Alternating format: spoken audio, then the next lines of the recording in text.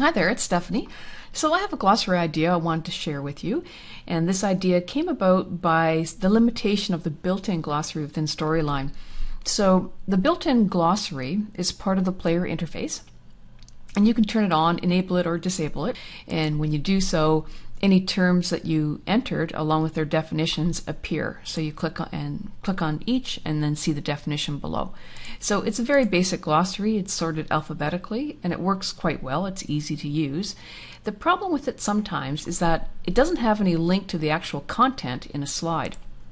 So for example, this slide is using all of the same terms, but there's no way for a user to be able to see the definition of that term unless they actually go to the interface, click on glossary, look it up in the list, and then see it this way. So it's a few extra keystrokes or mouse clicks for people to do that, and sometimes it's a little easier just to be able to roll over it while you're reading the content. So what I've done here is it's pretty simple to do. I've just created 3 different variables in this example because I only have 3 different terms. And I've called the variables the same names as you can see as the terms itself here. And the default content for each of the variables is the definition of the term. And then whenever I want to display the term, all I have to do is put a reference to that variable and the content will appear. So in this case, when the user rolls over the term, the definition appears.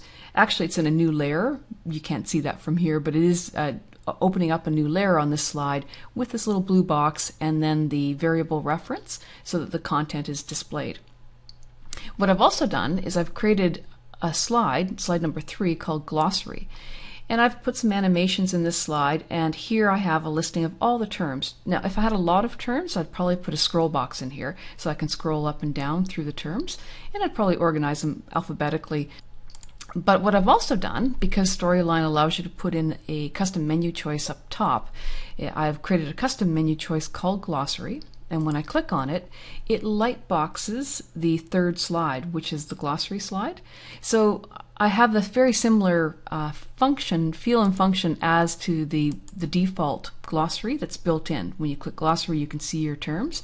When you click the custom glossary, you can also do the same here. Plus, I've made it look nice and I've made it match with the theme and put in some animation work as well. So it's actually quite nice too. And again, here I'm using the same 3 variables, and all I'm doing is inserting the references to each so that the default values of those variables are displayed on screen.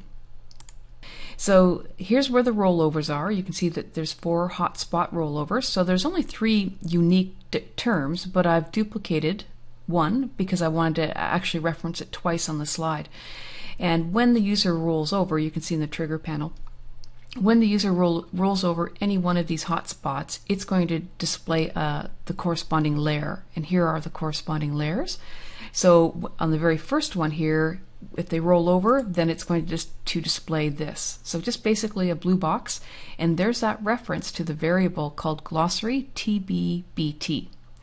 And the second variation of that is another layer, because I wanted the blue box to be positioned closer to where that second variation or the second instance of the word appears, and responsibilities and operating. So I'm able to customize the look and the feel and position it exactly where I want it to be on the screen, and I'm not retyping any words. I'm just simply referencing the variable when I need to display it. And that same technique is used over here on the glossary page, where I've just inserted the reference where I wanted the definitions to appear. And that's it. So it's actually very easy to use. The one other thing you might want to take a look at is on the player side of things, just to get that custom menu choice that I described. Up that glossary layer that's sitting over here, that's just light boxing a slide. What you want to do, you can kind of see the panel here, and top right I have glossary. So basically I had to create a new item, and there's a new button here, and so you just go new item, and so you want, what name do you want it, where's it going to be positioned, and what do you want it to do. In this case I wanted it to light box a slide, but you can see it can do quite a few other things here for custom menu choices. But I just said light box the slide, and when the user clicks, and then it displays that light boxed content and the glossary listing. And that's about it. So hopefully you find that helpful, and again I'll We'll leave a link here to this file so that you can download and play with it.